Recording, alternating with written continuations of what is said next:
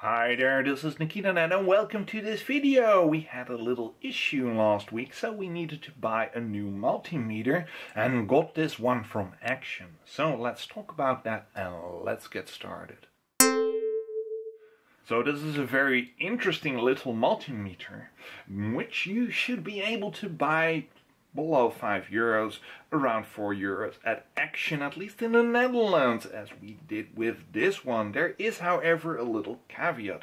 It isn't the same as my previous but now broken multimeter. No, this nice little, well, yellow one is a category 2 multimeter. And let's look at the back of this packaging to delineate a little bit between those. Category 1, category 2, category 3, category 4. It is all for safety. So this one is safer than that one, although this one is broken, as was evident when I measured a 12-volt car battery and it read around 20 volts. Now, to be very clear, this is a cheap multimeter in itself, or was at least when I bought it. It's a mass tech, but it is a UL listed item, right? Should be good if it is properly produced, right? Great. So this one was broken and I got this one.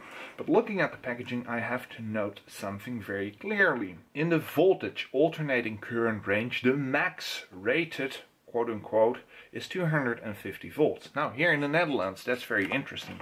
We nowadays have 230 volts, according to Wikipedia at least, according to the norms, which delineates, right, between the highs and the lows in the sinus wave of 325 and minus 225 volts. That's alternating current. But with the variance that is allowed on that mains voltage, you can reach higher voltages incidentally than 250 volts. 253 volts if I remember correctly. So is this the mean or median voltage, and is this device rated for at least, you know, that 325 peak?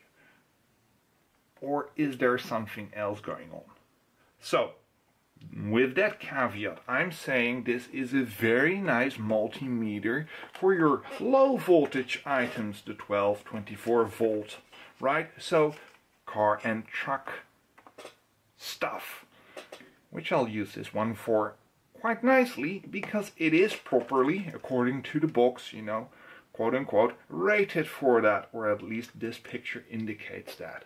So this is very nice and very interesting. The Select Plus for around €4 at Action is a nice buy for your car stuff.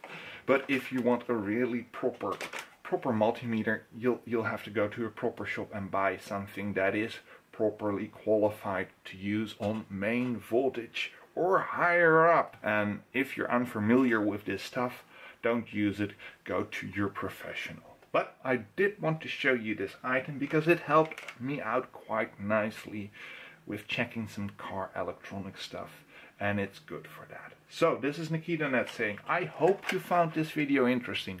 Like or dislike this video at your pleasure, of course. Subscribe to the channel, and if you do subscribe to the channel, don't forget to click the bell so you get notifications from this channel. So, this is Nikita Net saying, thanks for watching, and bye bye.